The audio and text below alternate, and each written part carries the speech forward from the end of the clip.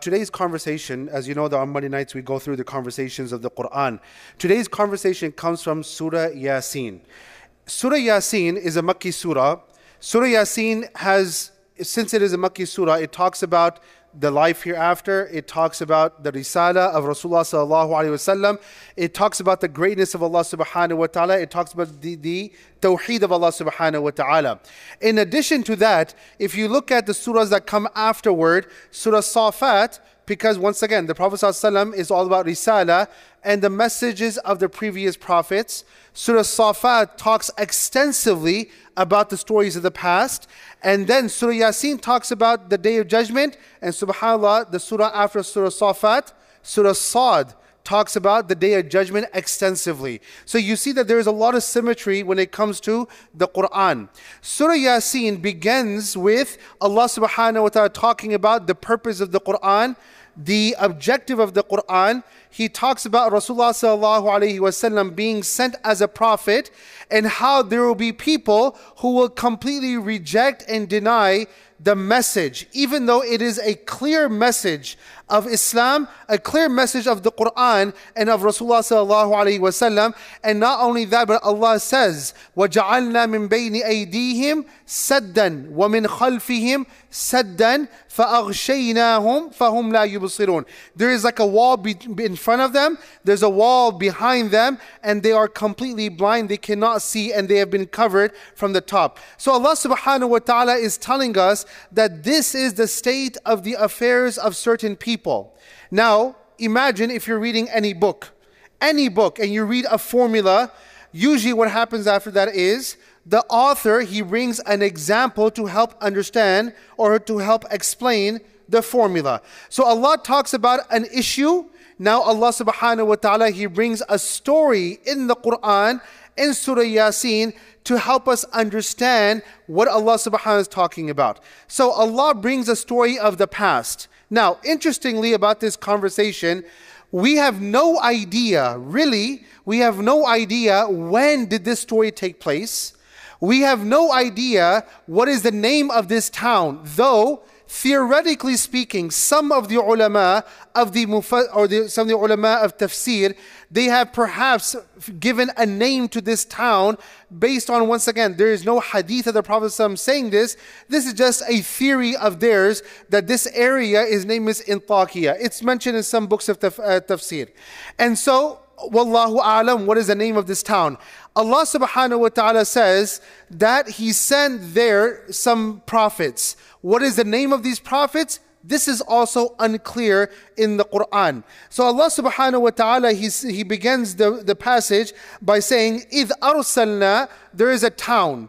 Now the reason why Allah subhanahu wa ta'ala said, أَصْحَابَ الْقَرْيَةِ, because Allah wants us to remember the town in itself. The people at that time, they should remember that town. Why? Because people will come and go. A town does not come and go. The town remains. When people come and go, if the story is just about the people, if the people are gone, the story will eventually go away too. The story will be forgotten. But when Allah is talking about a certain town, as long as that town is in existence, the people will keep on talking about the story that took place in this town. You see, this is why Allah subhanahu wa ta'ala is very precise in His words in the Quran. وَاضْرِبْ لَهُمْ مَثَلًا, not ashab, He said ashab al-qarya, but He did not just say ashab, He said ashab al-qarya. The reason He mentioned qarya is because every single person who will come to that town, they should remember. Just like when we go to different places, when the Prophet ﷺ, he would travel with the Sahaba and he would say, this is a place where the wrath of Allah subhanahu wa ta'ala came down.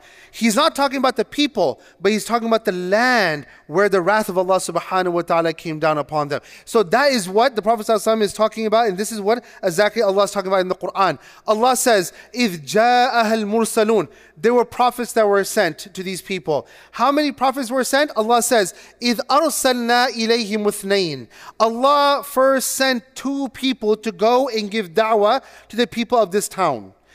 When these two people were openly rejected, Allah says, فَعَزَّزْنَا بِثَالِثٍ, we gave them strength. See, the word azzazna, another word that can come from the word azzazna is al-aziz. Okay? Al-Aziz comes from the word Azzazna. Aziz means the one who is mighty, the one who provides power, the one who has the authority in his hands. He's the one who gives power, who takes away power. So Allah subhanahu wa ta'ala is telling us, فَعَزَّزْنَا بِثَالِث. We gave that group of two people, we gave them more reinforcement, and hence now they became three. And now when they became three, now they are going and they are giving da'wah. Now, interestingly, something else to be learned from this ayah here is, Allah did not say, I sent two, there is a third one, and now the third one is the leader. Allah did not mention anything about a hierarchy. Allah did not mention that out of the two, the first one or the second one is in charge and the other two are not in charge. Why didn't Allah subhanahu wa ta'ala mention this? Because this could cause some kind of friction. One is in charge, he orders the other two. No, when people come together to give da'wah, Allah subhanahu wa ta'ala is telling us it should not be about competition. It's about ikhlas. When people work together for the sake of Allah subhanahu wa ta'ala, it should only be for the cause of Allah subhanahu wa ta'ala. So Allah says, فَعَزَّزْنَا بِثَالِث. Now these three, as a jama'ah, as a group, they went and they began to give da'wah. What happened? Of course, as we see in any story in the Quran, they got a lot of pushback. And the general perception of the people at that time was, if God is going to send someone to invite mankind to Him, why would He send human beings? You're just like me. Why would He send you? Rather, He should send malaika. He should send some other creation of Allah subhanahu wa ta'ala. So this is exactly what they said. They said, قَالُوا مَا أَنْتُمْ إِلَّا بَشَرٌ مِثْلُنَا وَمَا أَنزَلَ الرَّحْمَنُ مِنْ شَيْءٍ إِنْ أَنْتُمْ لَا تَكْذِبُونَ. Now, Allah subhanahu wa ta'ala, by the way, in the Quran also, when He talks about Rasulullah sallallahu alayhi wa sallam, He says that this was a common complaint even in the time of the Prophet ﷺ. But the reason why Allah would send, first of all, interestingly, Allah will always send a prophet from within that group of people. Why? Because if they were sent another person who speaks a totally different language, then there will be a communication barrier. That's number one. But number two is, Allah subhanahu wa ta'ala always sent a human being. Why? Because Allah wants them to understand that He's a human being. He has a family. He lives. He drinks. He produces and so forth. He marries and produces and so forth. Just like you. If He can believe in Allah, so can you believe in Allah subhanahu wa ta'ala. And by the way, subhanallah, people till today, you'll find many times people, they have the same perception about imams. Wallahi, I kid you not, I'm standing right here. This is 2024. 2024. Last week, I was right here in Kroger. Okay? A guy came to me, he goes, oh, you come here and shop? And I'm like, yes, main insan hu, okay? I'm a human being. I shop, maybe khata hu, maybe pita hu, okay? I have to go, I have needs, okay? I have to come and shop also. But it was shocking that this is 2024 and a person is telling me this is like no different. Wallahi, when he said this to me, I said, وَمَا أَرْسَلْنَا قَبْلَكَ مِنَ الْمُرْسَلِينَ إِلَّا إِنَّهُمْ لَيَأْكُلُونَ الطَّعَامَ وَيَمْشُونَ فِي الْأَسْوَاقِ. The people that a long time ago, they said the same thing. These are prophets. Why are they eating? Why are they going in the bazaars and so forth? So once again, this person, he said this, and once again, this is what the mindset was. Allah should have sent angels. Now, these people, what did they say? رَبُّنَا قَالُوا رَبُّنَا يَعْلَمُ إِنَّا إِلَيْكُمْ لَمُرْسَلُونَ. Allah knows that we have been sent as prophets to you. Now, I'm going to give you a quick example of usually what happens. Have you seen people when they get together, when they do da'wah, they put those da'wah booths together? You've seen this, right? Yes or no? The da'wah booths, they're sitting there giving out the pamphlets. They have a Quran. You're going to have one guy who is, mashallah, very, he's an energetic da'i and so forth. He's going to open up the Quran. He's going to open up the Bible. He's going to open up and show all the fallacies in the Bible. He's going to open up in the Quran and say, you see, there's no fallacies in the Quran and so forth. You're going to, you find those kind of people. Now imagine there's one person, and I've seen a lot of videos like this. There's a person who's very calm in their approach, okay? They're very calm in their approach. And he's talking to another person. Now, when that person gets stuck and they have no answer, you begin to see them getting red, okay? Because they don't have an answer. They're getting embarrassed, right? So first it's just getting red. Then after that, when the frustration builds up, then the frustration builds up. At that time, it comes out in their words. You can see the frustration in their words. First, it was just apparent on their face.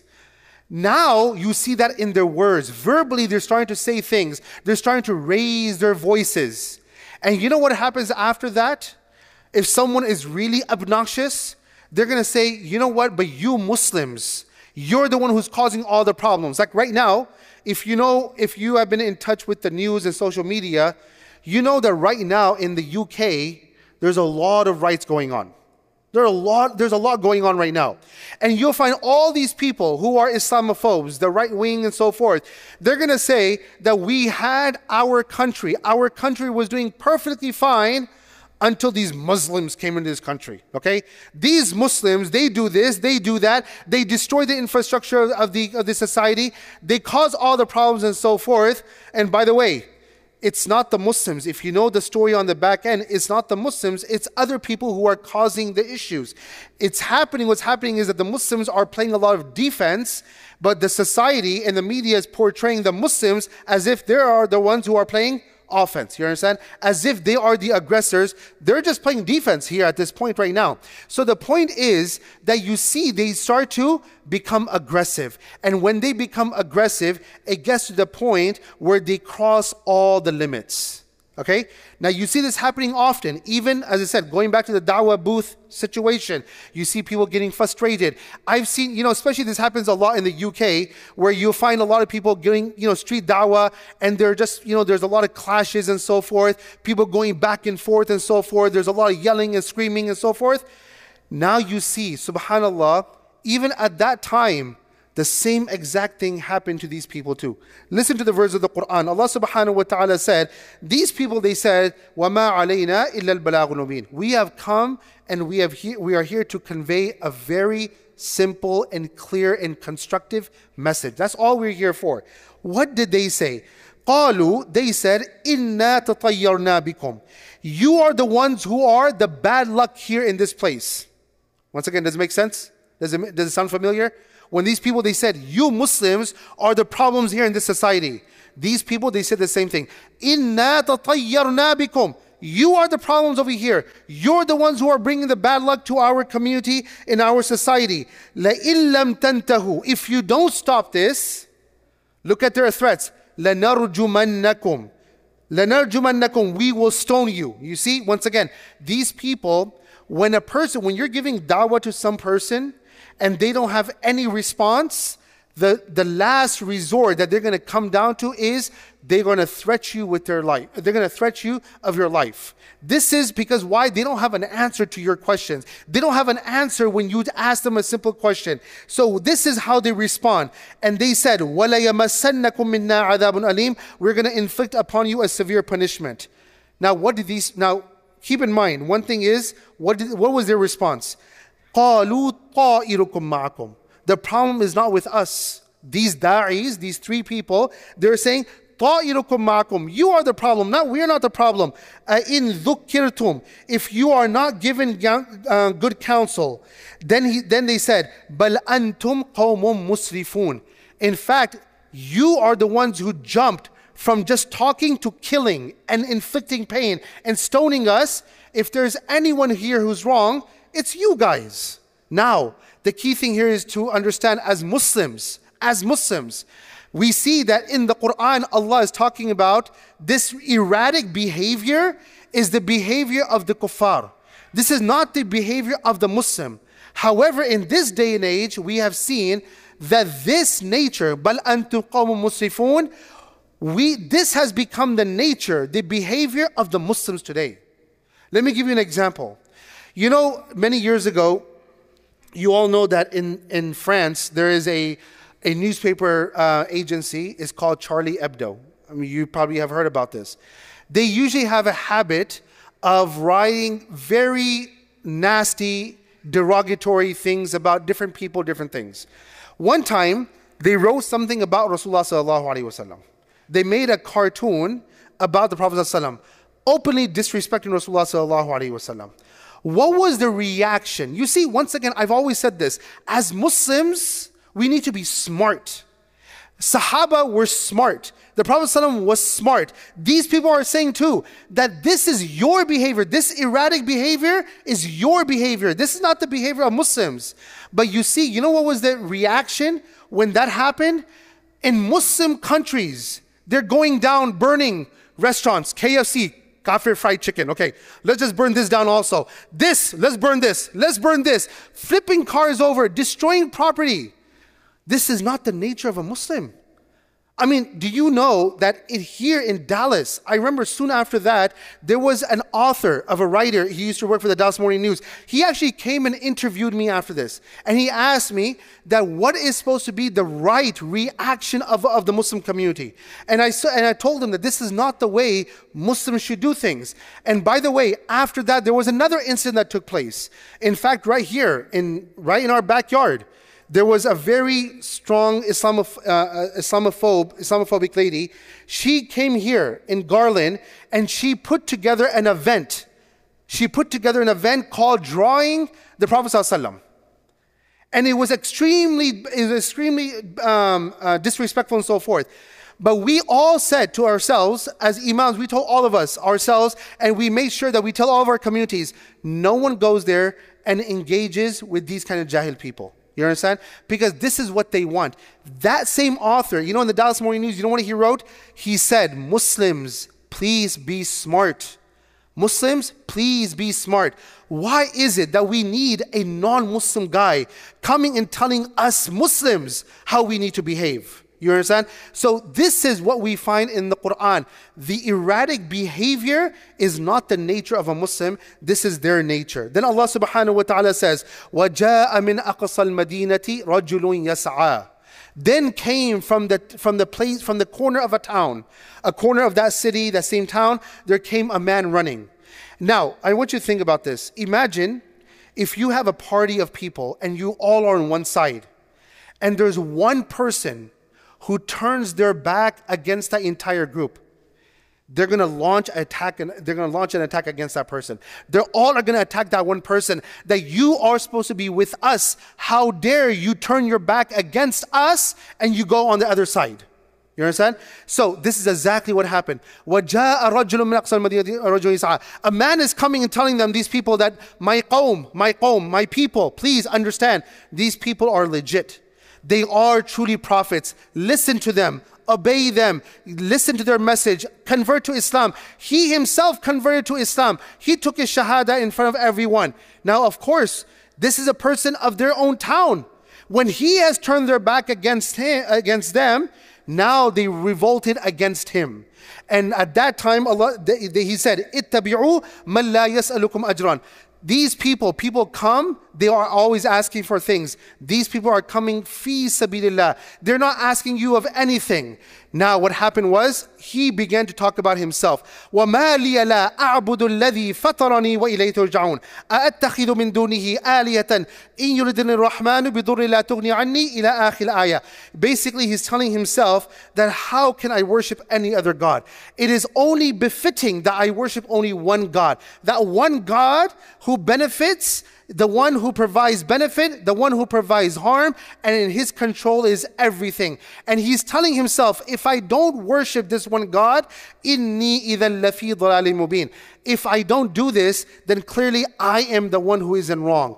Now, when they revolted against him, what did they do? They killed him. They killed him. And now look at this. SubhanAllah, one thing we learn about this man is, even though he's at the end of his life, he's at the tail end of his life, even at that time, he's talking about his own people. He's being told, قِيلَ دُخُلِ الْجَنَّةِ. You have been given permission and admitted into Jannah. At that time, he never still referred to his qawm as these kafir people or these people who have gone far away and so forth. He's telling himself, قَالَ يَا لَيْتَ قومي, I wish my qawm, I wish my people would understand what benefit I'm receiving. Now he's in a different realm altogether. He is receiving the benefits of Jannah, and he is saying, I wish my qawm understood. What does he want them to understand? بِمَا غَفَرَ لِي Rabbi, how Allah subhanahu wa ta'ala forgave me, وَجَعَلَنِي مِنَ الْمُكْرَمِينَ, and He has made me amongst those who are the dignified. He has made me amongst those who are the extremely honored. So this is the ending of this person. He passed away, but the point is that there is, subhanallah, this one man who probably did not live a long life he did not live a long life as a Muslim. He may have lived a regular life, but as a Muslim, he did not live so much time. But till today, we remember this person in the Quran. And the lesson to be learned in this is that when they strive for the cause of Allah, when they give their life for Allah, when they give their time for Allah, when they give their energy for Allah, then that is the one that is going to be remembered at all times. The other people, and by the way, Allah subhanahu wa ta'ala says, إِن كَانَتْ إِلَّا صَيْحَةً وَاحِدَةً فَإِذَا هُمْ خَامِدُونَ. Some of the ulama, they say that Allah subhanahu wa ta'ala destroyed the entire town. The town has been forgotten. The people has been forgotten. The town remains there. The people have been forgotten. But this one person, because of his dedication to faith, because of the fact that he stood against the entire society, because for him to stand up against the society is not easy. To go against your entire town that you have been part of is not easy. But he understands when it comes to right versus wrong, you need to always stand on the side of right. And he stood on the side of right, and because of that, Allah subhanahu wa ta'ala honored this man. And the lesson in this also finally is for us, that no matter what the situation is, I'm going to finish on this. I've had someone come to me not long ago, and they asked me a simple question, and I'm going to give a khutbah about this, by the way. Someone asked me a simple question: what is going to be the state of affairs of Muslims? Because we were having a general conversation about what is going on in society and so forth. And he asked me a simple question was, what is going to be the state of the affairs of our youth 30, 40, 50 years into the future? And we were having all sorts of this kind of discussions. And I told him one simple thing. I said that I don't think that we have a problem when it comes to the youth, when it comes to their finances. I think they will take care of themselves. But the biggest issue that I find about the upcoming generation is that they will be very afraid to speak the truth. They will be very afraid to speak the truth, because speaking the truth against the society, against what is the norm in society, wallahi, this is why the Prophet ﷺ says, أَفْضَلُ الْجِهَادِ كَلِمَةُ حَقٍّ عِنْدَ سُلْطَانٍ جَائِرٍ.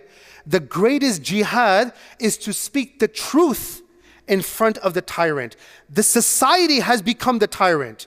To stand up and say, this is the haqq, I'm going to stand by the haqq, and everyone else is doing wrong, this is what personally I'm afraid of.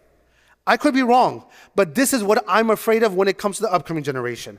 I feel that many of our youth, they're going to have iman in their heart to a certain degree, but for them to come out and speak the haqq and speak the truth, it's going to become very difficult. I mean, I'm sorry to say this. If many imams, I'm sorry, I'm saying this even as an imam, but if I look at overall imams and shuyukh and so forth, if many of the imams and the shuyukh are so afraid to speak the truth too nowadays, so many imams and shuyukh are so afraid to speak the truth, then what do I expect from others? This is what causes me, you understand? This is what caused me that concern in my heart. I think about this all the time. What's going to happen if I cannot even speak the truth? Then the truth is always going to be hidden. The truth is going to be suppressed. And khalas, everyone's going to forget about the truth. One thing, as I said, the last thing that we learned from this story was that this person, he said, I'm going to stand on the side of the truth. They took his life. Allah honored him. We always need to teach our children to stand by the side of the truth and always learn how to speak the truth. I ask Allah subhanahu wa ta'ala to grant all of us the tawfiq to learn these stories from the Quran, to benefit from these stories of the Quran and apply them in our life. Ameen Rabbil Alameen. Wa jazakumullah khair. Assalamu alaikum wa rahmatullahi wa barakatuh. إن المسلمين والمسلمات والمؤمنين والمؤمنات والقانتين والقانتات والصادقين والصادقات والصابرين والصابرات والخاشعين والخاشعات والمتصدقين والمتصدقات والصائمين والصائمات والحافظين فروجهم والحافظات والذاكرين الله كثيرا والذاكرات أعد الله لهم مغفرة وأجرا عظيما.